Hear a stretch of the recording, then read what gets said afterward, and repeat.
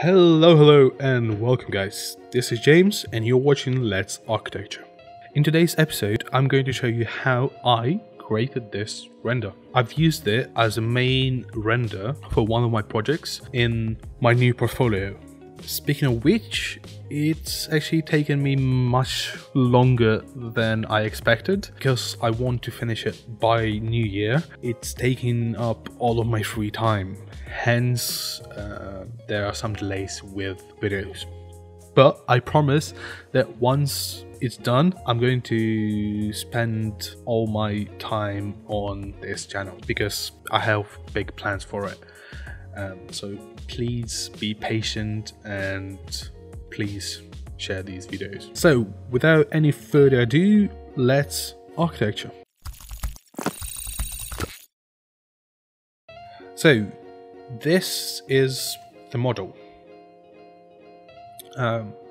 I've modeled the actual project, the building, in Rhino because it's my uni project and that's why I used it back then. But since I've moved to 3ds Max, so I simply imported the model and added new textures.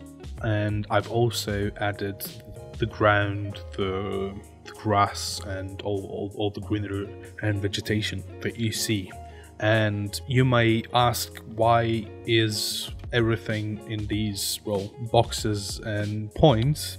And it's actually really simple. If I were to load all models straight into the scene, then it would make the scene really heavy. To demonstrate to you, if I change this tree full mesh, at the moment it's 2 million polys, and now that I've changed it to full mesh, you can see it's 5 million polys. So basically this tree consists of 3 million polygons, and if I were to load all the trees like this, then it would make this scene really heavy, which would be really difficult to just, well, even just simply move around.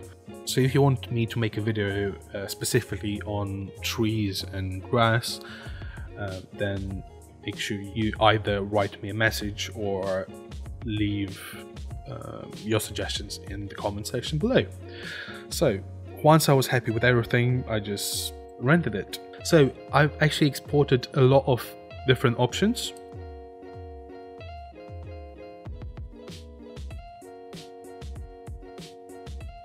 So then I imported everything into Photoshop.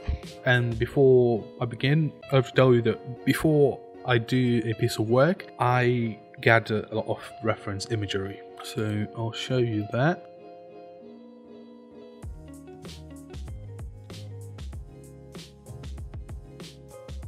And actually this was kind of the main image, so you can see in all of them. The foreground, i.e. something that's close to you, is very dark and contrasty, and everything that's kind of in the background is very light and, well, foggy and faint, you know. And this gives a great illusion of space and actually the depth of space. As you can see, the main issue with this render is that it looked a bit flat. It didn't have a sense of depth, and if you compare it with the final one, this is more like the references, where the background trees are faint and everything that's in the foreground, like this tree and this grass and the bushes, they are much darker. So that's what I fixed. And actually the whole image, like the studio, it was a bit lost in the space. So I think that the final one kind of actually focuses your attention on it. So yeah, and generally there's just, you know, more details really. So the first layer was reflect. I've just simply took this layer and put it on screen, thus adding a bit more reflection. Then I added the Z depth, making the foreground a bit lighter, so off, on. Then I added another Z depth. Then I sharpened the layer, so brought a bit more detail. So this is off, this is on. It's especially, it's seen greatly on this grass, so off, on.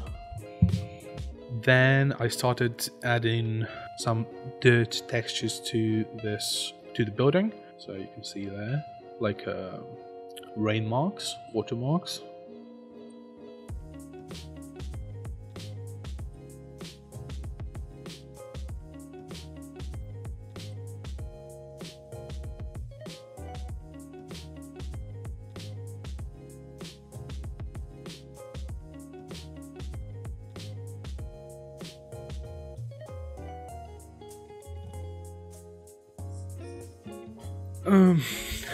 Then I added some vignette to the foreground.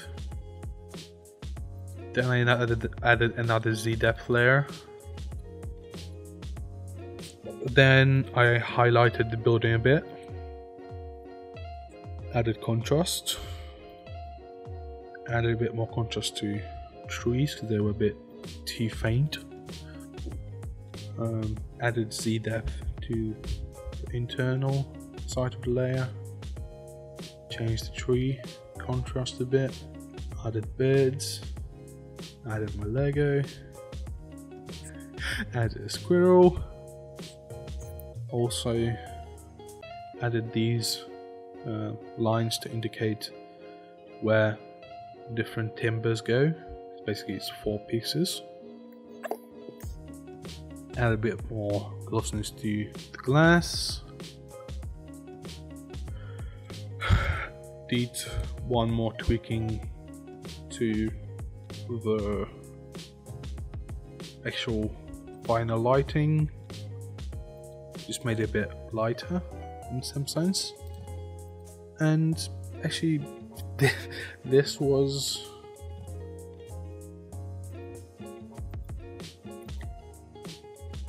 and then I realized that I messed up the glass because in my design it's a mirrored glass, so it's one-way glass.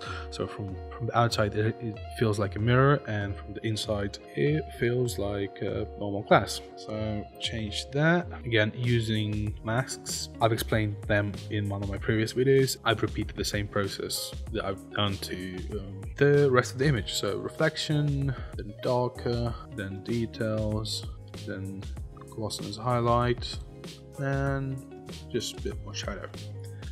So that's it. And if you want to know how I went from this to this, I actually used this Google Nick collection, NIK, and I don't remember which the exact preset, but it's one of them. Definitely download it. It's free, so get it.